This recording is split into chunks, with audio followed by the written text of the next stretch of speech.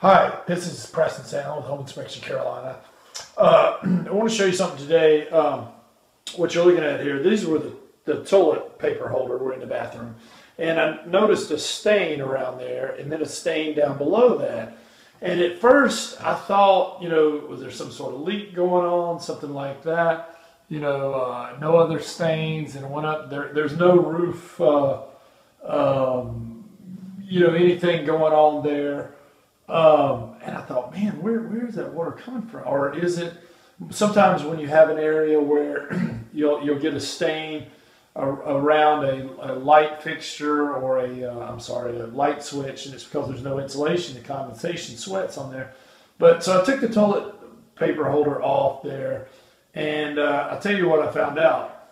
There is actually a 4-inch pipe right there, and when they ran this screw in, they punctured that pipe, and that's the drain coming from upstairs, and so that's what's causing that and that. So I'm going to flip over to my thermal now to show you the effects of this. So hang on.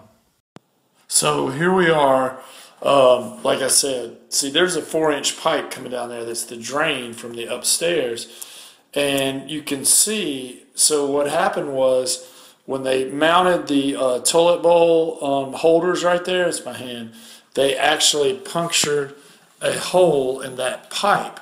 So whenever they use the shower upstairs, a tiny bit comes through, and you can see where it has leaked out. So one thing to be thinking of, if you have a 2-story house, somewhere there's a 4-inch pipe in your wall coming down because all that water up there has to drain down.